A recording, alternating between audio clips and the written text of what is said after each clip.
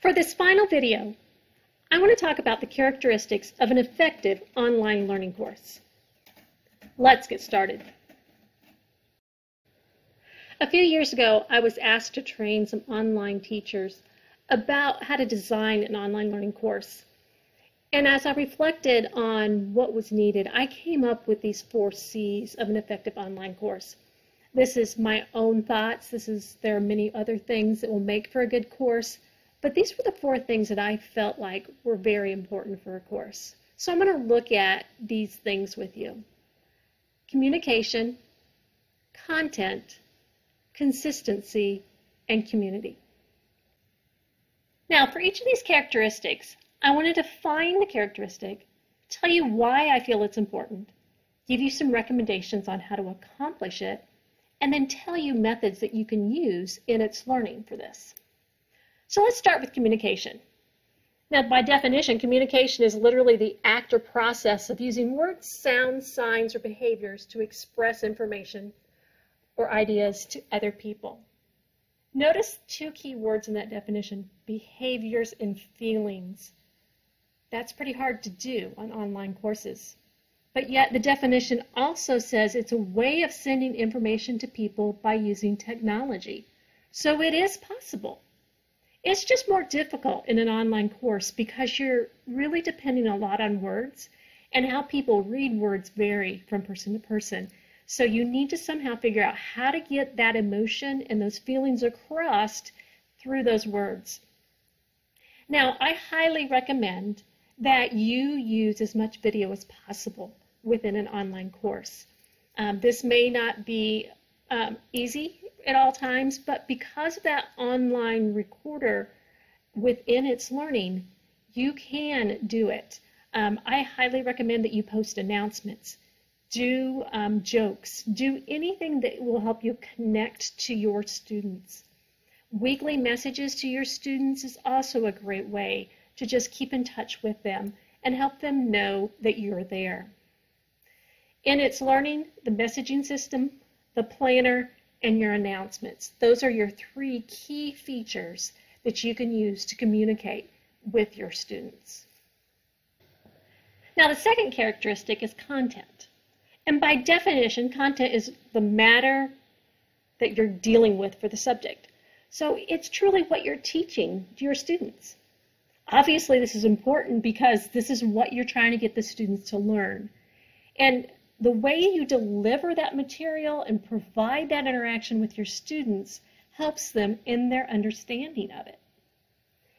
When you put your content into your course, you need to use variety. None of us like to do the same thing over and over and over again. And keep that in mind with your students as well. You don't do the exact same thing every day in your class. You might have a routine, but you vary it up a little bit. But think the same thing when you're doing an online course. Use variety. Make sure you do things that are interactive. Don't just have them sitting there reading or watching things, but actually have them submitting things, creating things. What's very important is the details in your directions and in your instruction. It's really hard sometimes for students to know exactly what you are asking them to do if you don't have the details there.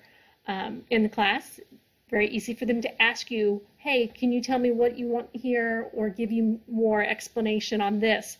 But when they're online, they may not default to those questions right away. So the content needs to be very detailed.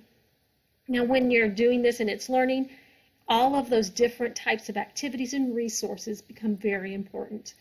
Mix it up, use assignments, use discussions, embed videos, embed outside websites, use a page, use a task, use a test. Go through and just do a variety of those instead of the same thing every day. For the third characteristic, I have consistency. Now, in content, I talked about adding variety, and that is important, but at the same time, it's important to be consistent with how you post things, where students find things. The definition of a consistency is agreement and harmony in parts. There is a bit of comfort that comes for each of us when things happen in the same routine or happen in the same manner. Just like in your classroom, you set up the normal routine. The students know the schedule. They know where to go to find certain things in your classroom. And you need to do the same thing in an online course. Make sure that you're posting on the planner the same way every time. Make sure you're organizing your tree in an easy way for them to find things. Notice on this page, I've color-coded things on the page. Definitions always with the blue box. Why is it important? It's always the red box. Come up with something that helps you provide that structure for your students. And some of the recommendations I have there is post your syllabus, have a checklist, put your folders in order. Make sure that your folders are relatively the same length in time. Maybe within the folders, put the exact same subfolders. Create pages in a similar layout. I know that a lot of you on online learning days, you had pages that had a welcome block and then had your dream box and then maybe had your reading block. So come up with some kind of consistency that's going to really help your students. Within It's Learning, the planner order that we've already set up with you, that's going to help a lot. You creating your own order within the tree and color coding. Those are all great ways for you to build that consistency. And the last characteristic is community. Community is an interacting population of various kinds of individuals. It's a group of people with common characteristics or interests, whether that's fourth graders or biology.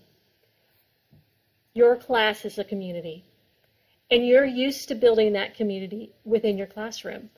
But when you have to do that online, it does take a lot more work. But yet, it's so important because it's what makes the students feel included and connected.